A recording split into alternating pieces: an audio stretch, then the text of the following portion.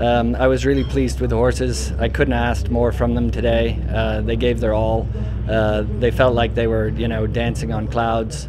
I just couldn't be happier with them.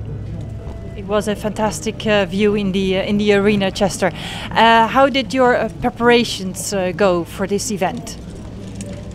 Leading up to this event, we had a lot of luck. This team hasn't been defeated this year in dressage, and so I had a lot of confidence today going into it. Boyd sort of laid it down at 35, and we took a little bit of risk. We changed a bit on one lead horse that we felt like we could just get a little bit more movement out of him and push him a little bit harder, and the plan played.